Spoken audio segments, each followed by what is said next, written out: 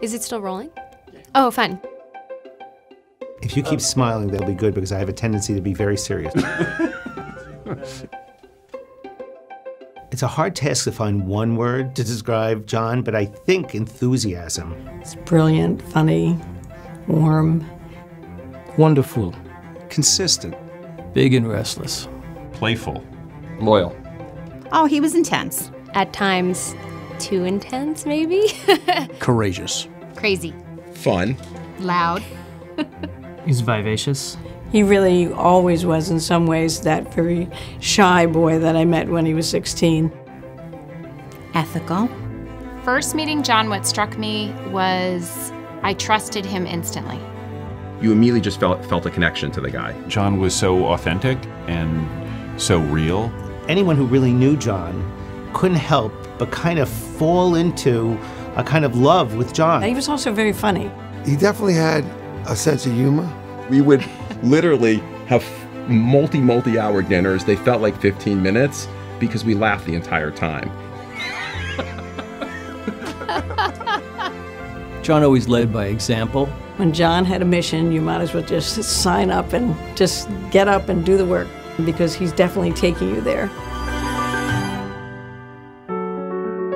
John is, the picture of an American success story. He was the oldest of 5 children of Irish immigrants. In a piece of irony that he greatly appreciated, his mother's first job in New York was working as a housekeeper for a Wall Street banker.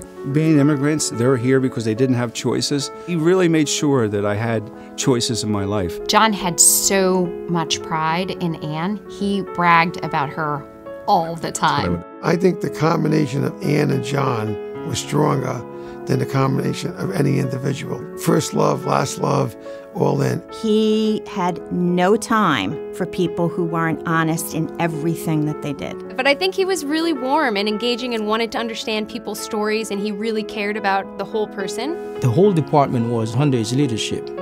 And I started saying to myself, why would someone at his level really have an interest in me and other guards? One thing I saw in my dad always was a deep desire to see people achieve their full potential. He had this overflowing enthusiasm that each of us could conquer the world in our own way.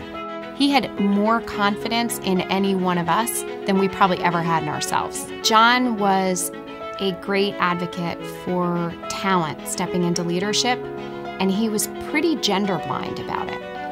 I can see that he was always giving me tests to figure out how much farther I could go. I can't think of a moment today where I look back and think he gave me the wrong advice. I can see John in the people that he led.